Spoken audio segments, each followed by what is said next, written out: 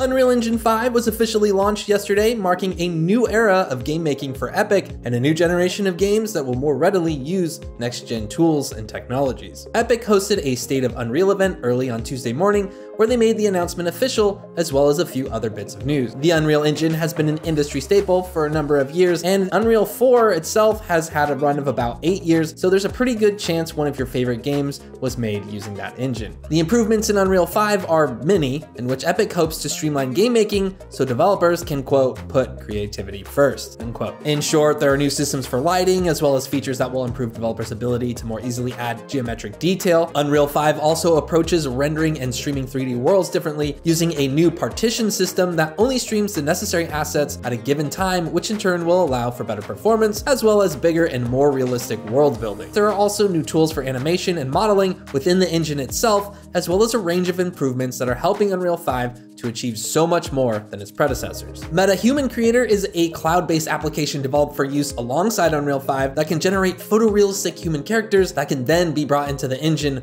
rigged, and ready to animate. In addition, thanks to Epic's purchase of Quixel back in 2019, Unreal 5 will also make use of a massive library of high-quality photorealistic environment assets. There's even a phone app that lets developers scan in their own 3D models. Epic is also taking a page out of Unity's playbook with a new community portal and integrating ways to buy 3D assets directly from content creators from all over the world. All this is to say Unreal 5 is streamlining and truncating a lot of game making processes that used to take a lot more time. According to the State of Unreal presentation, Unreal 5 aims to allow developers to create very high quality content more quickly than they ever have before. Alongside the rundown of all the cool new Unreal 5 features, Epic also announced it would be making 2 sample projects available for free that anyone can download and mess around with. The first is Lyra, a complete multiplayer game project, and the presentation walks through how easy it is to open the project in Unreal 5 and just start editing. Part of the demonstration shows off Epic's new global illumination and reflection technology, which they call Lumen. Technical art direction lead Zach Parrish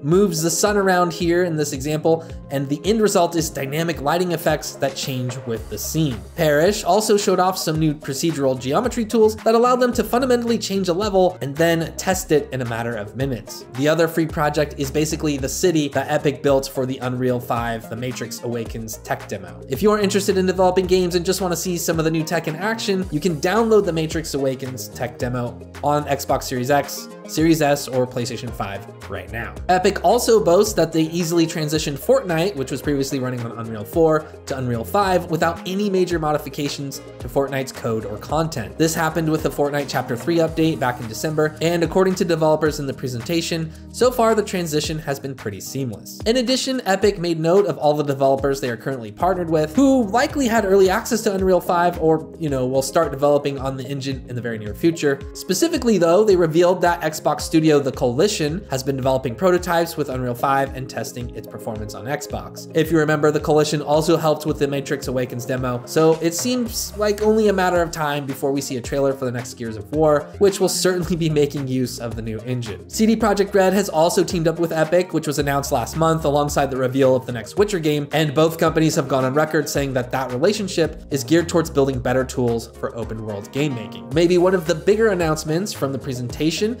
is that Crystal Dynamics will be building the next Tomb Raider game using Unreal 5, but outside of just saying it exists, there wasn't a trailer to show or anything like that. Other major titles already confirmed to be using Unreal 5 include Redfall, Black Myth Wukong, Hellblade 2, Dragon Quest XII, and Stalker 2, and there are likely more big title announcements on the way. However, according to Epic and their partners, Unreal 5 isn't just for AAA development. Colin Penty, the Coalition's technical art director, said during the State of Unreal event that Unreal 5 will be a great entry point for indie developers as well. Unreal Engine 5 is available for free right now for anyone to download, and Epic only begins taking a 5% royalty if a shipped game earns more than $1 million. That's it for today. I know these types of announcements can be kind of boring, but it's exciting to see such a large sea change in the medium's history. I know Unreal 5 doesn't exist in a vacuum, and there are other game engines out there being used by different studios that are generally proprietary, but that are doing, next gen level work and producing amazing results. However, so many different developers use Unreal that this is going to be a large shift that we're going to see over the next year or two. As a proper send-off, let's, think about our favorite Unreal Engine 4 games. List them off in the comments below. Thanks for watching, and I'll catch you in the next video.